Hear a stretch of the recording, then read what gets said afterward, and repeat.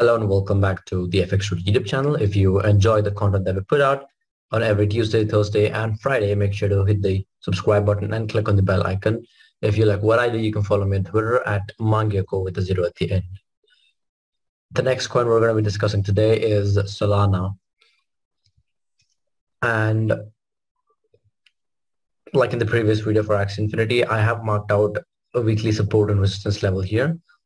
And right now, Solana seems to be bouncing off of this weekly support level here at 135.71, and the uptrend that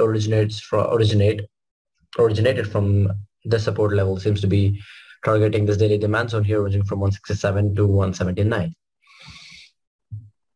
And I believe we are going to see a retest of this demand zone here, and if we do get a flip above this level here, then I believe 198.05 is inevitable. From the current position, this run-up would be roughly 15%. And if we get a retest of 198 or come very close to $200 Solana, it would be a 32% upswing. Right? So we do have this daily demand zone here. It's not great, but it did see a massive downswing, which also broke this market structure here and produced a lower low. So it is something that you have to take into account. And the fact that there's a weekly support level, weekly resistance level here at 174 that is present inside the demand zone, it will make, so the confluence of these two resistance levels will be extremely formidable. And Solana needs a lot of buying pressure or bullish momentum to surpass this. So I believe for now, the temporary top for Solana is around 175. Anything beyond that, I think it's going to be temporary, like it'll just be a wick.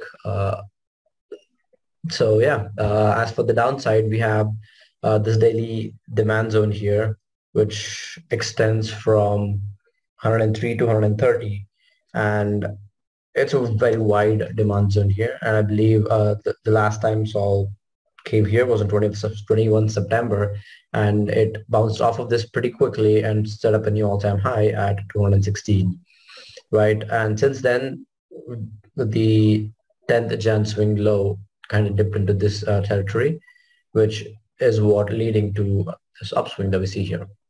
So the upside for Sol seems to be capped at 175, whereas the downside, there is a good chunk of support here, not just the demand zone that I just mentioned here, but also the weekly support level here at 135.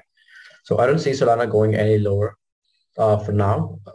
But yeah, 175 seems like inevitable right now. That's it for Solana. If you enjoyed this video, make sure to like, comment, and subscribe.